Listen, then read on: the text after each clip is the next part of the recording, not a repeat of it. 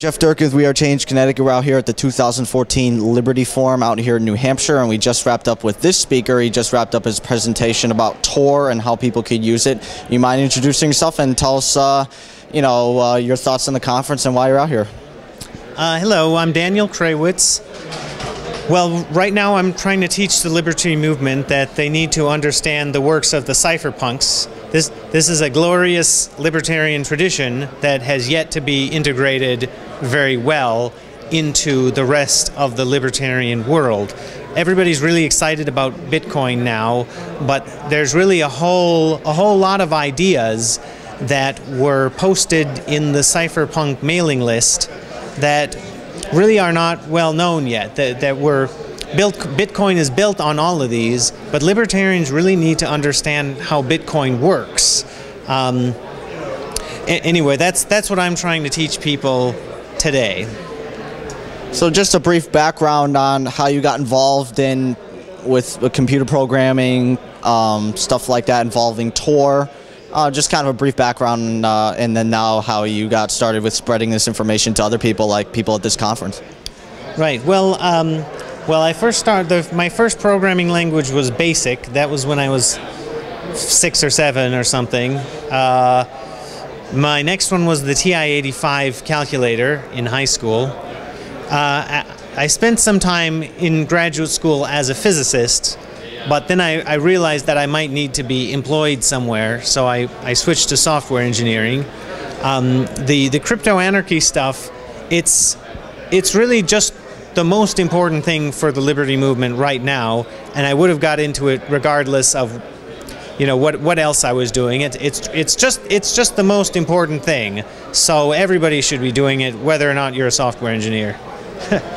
Basically, you did actually a really good speech on how basically the rundown of Tor and how it works. For people who may not know about it, maybe just a general definition of what it is and kind of the tools, advice for people who want to use it for encryption on, to protect their IP address. Right. Right. So yes. So Tor is good for anonymity. It puts you in a position where you voluntarily give up your identity. Well, it's a network of computers that spans the world, and when you connect to it, all of your web requests are routed through at least 3 intermediate points, and by the time it reaches the server, all traces of your IP address are hidden. The NSA can take over some of these computers without risking anybody, because the odds, you would have to randomly choose all NSA computers in order to be de-anonymized, and even still, it's not a targeted attack, so you're a lot safer for that reason as well. Now, Tor will not work for encrypted email, or there are all sorts of other things that you might want to do with encryption. Tor is just for anonymity, so look into everything else too. And basically too, it seems like it's kind of changing the aspect of people getting involved in securing, with the recent NSA revelations and how people really want to protect themselves online, and that's not just for the usual argument. People say, oh, I got nothing to hide on the internet, I'm not going to do anything wrong. It's more of a general aspect of people want to secure themselves online from other people to access their private information. Right. Well, yeah, well, you should own your identity. You should be in control of your technology. There's no reason that you should have to give it up if you don't want to. Plus, when you use Tor for innocuous purposes, you're protecting people who really need that anonymity, like whistleblowers and activists in countries like China or or say Venezuela right now.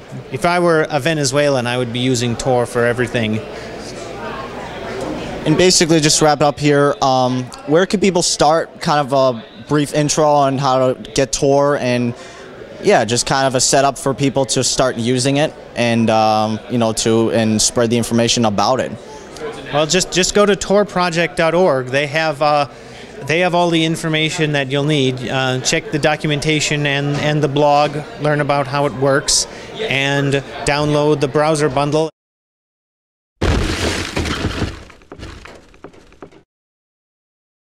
I would encourage everybody to go to our website, pressfreedomfoundation.org. You can learn more about these issues. You can learn how you can contribute to these great open source encryption projects or contribute to us in a variety of ways. Get more informed, share information. You cannot talk your way out of anything. You can only talk your way into something. So be mindful of the fact that everything you say can ultimately be turned on you. Third thing is that you have to be clear in that if you